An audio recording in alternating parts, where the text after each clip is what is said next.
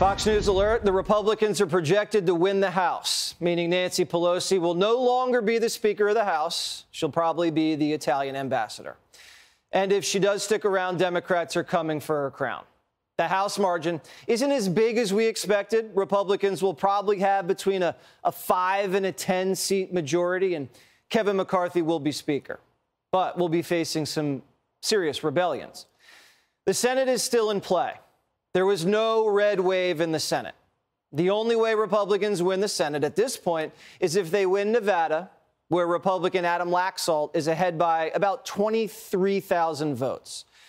It looks good there, but we still don't know. But that makes me a little nervous since Clark County, meaning Las Vegas, will be counting, they say, for days. So it looks like, again, this comes down to a runoff in Georgia. That'll be in December. Walker and Warnock did not hit 50%. A lot of that has to do with the Libertarian candidate you've never heard of. Thank you, Chase Oliver, who ate up 2% of the vote and made it that much harder for either candidate to hit 50. What a spoiler. Ron Johnson was the winner in Wisconsin. Ted Budd was the winner in North Carolina. Rubio won his race in Florida big time. Congratulations.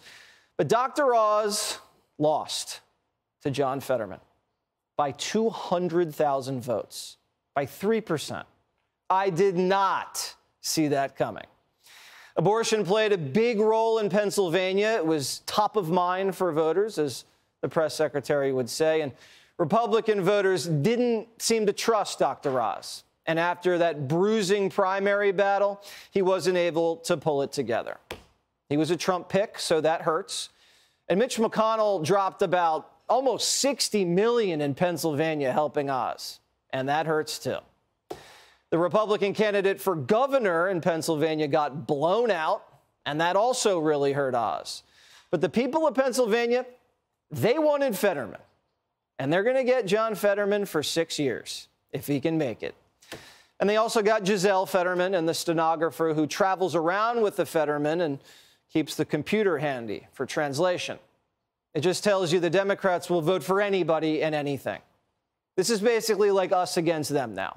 Republicans and Democrats could both nominate a glass of orange juice, and Democrats will still show up. They ran a scam in Pennsylvania, too, because Fetterman hid his health for months while the media covered for him, and early votes poured in, and refused to debate Oz until the very last week, while he'd already banked thousands of early votes. He deceived the voters and got away with it. This early voting thing, Republicans have to get a handle on. We show up on Election Day, and Democrats show up weeks before Election Day, day after day after day.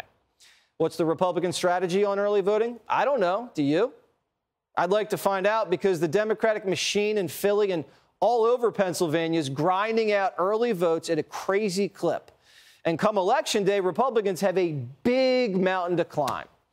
Unless we have a game plan for these mail-in ballots and early voting, this is deja vu. J.D. Vance won in Ohio. Congratulations. Trump endorsed him. I like J.D. But McConnell had to plow about $32 million to help J.D. win in a state that Trump won by 8. That money could have gone to Masters in Arizona. Now, Masters, who I also like, didn't raise enough dough. Got outspent by about $1 billion, a gazillion dollars. I can't keep track. And got defined early by Kelly's money is kind of out there. Now, Arizona's tricky. Republicans have to run independent-type guys out there. It's like, it's a McCain state, Maverick state. Cinema does her thing out there. It's weird. Nobody can even define what Kelly believes in, but it works. All we know is that he's an astronaut who has great manners or something. McConnell spent close to $400 million on these Senate candidates. I don't know what goes on behind the scenes, but that is a lot of money. And we didn't pick up a single seat. So either some of these candidates are garbage or the money's not being well spent. But Trump's sitting on a massive war chest in Mar-a-Lago. Where'd that money go? We don't know. The governor's races were all over the map. Ron DeSantis ran up the score in Florida with a 20-point blowout win. Congratulations. Republicans never win that big in Florida, ever. The man is sitting on a pile of political capital and has a ton of momentum. And we'll get more into that later on in the show and what that means for the presidential race. Lee Zeldin in New York came real close in a deep blue state, only lost by a few points. Obama, Biden, Kamala, the Clintons all had to swoop in and save Hochul from an upset. And Zeldin had coattails. Republicans won a bunch of House seats in New York. Crime, a major issue. Stacey Abrams went down hard in Georgia, and she actually conceded this time. Kemp won by 7 points and really outperformed Herschel Walker, which is going to be a big problem in the runoff. Stacey can now go back to writing erotic novels and go teach at Harvard with Brian Stelter, and then run again in 2026. And Beto O'Rourke lost for the third consecutive time. He's now lost a presidential primary, a Senate race, and a governor's race. He's running out of offices to run for. And between Abrams and O'Rourke, Democrats have burned nearly $200 million. It's a lot of cheese. And that brings us to Kari Lake, who was in a nail-biter in Arizona. There was some shenanigans in Maricopa County, or incompetence, we don't even know. 20% of voting stations in that county had machines that ran out of ink. Katie Hobbs is the Secretary of State in Arizona. She's in charge of elections. And there was an ink shortage in Maricopa County, the county that decides the race. And they were short ink the day most Republicans vote, Election Day. Where'd you hide the ink, Katie? I'm just kidding. I'm sure it was an honest mistake. Now, Lake's down just 4,000 votes, but there's tons more to come in, and it's basically a dead heat, but most people think Lake's going to pull this out. Now, the exit polls tell us a lot about what happened last night. Republicans are making major inroads with blacks and Latinos and are doing even better with men, suburban women, and the working class. And that's nothing to sneeze at. So long term, this is fantastic news for the Republican Party. But Democrats are dominating the cities. I mean, absolute dominations, 85 to 15 types of spreads.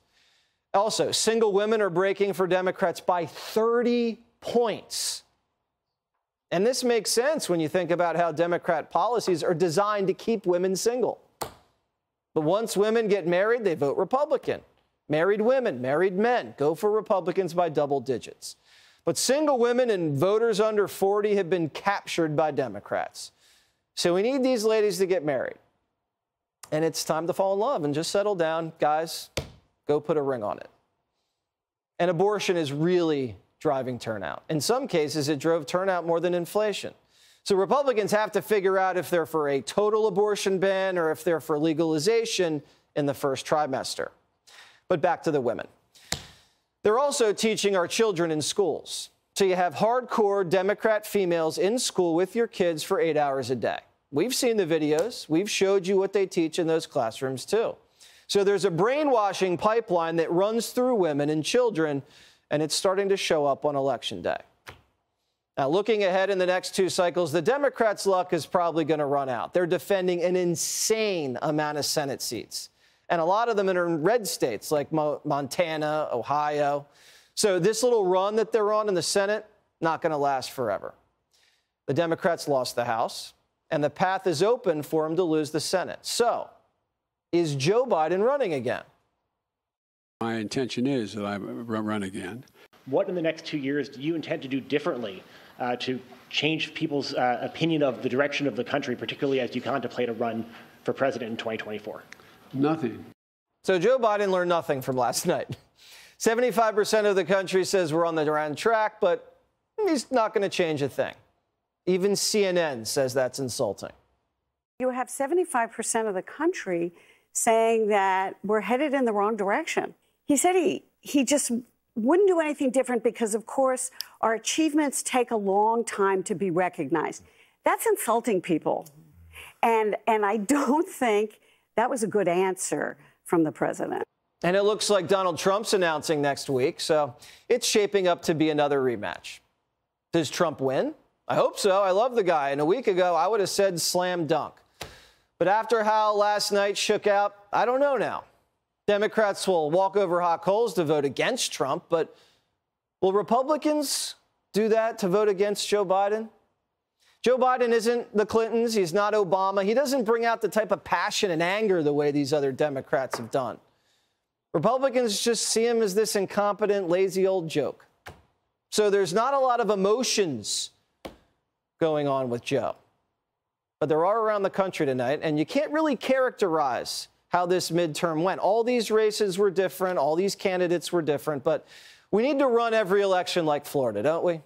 We found out who won early that night.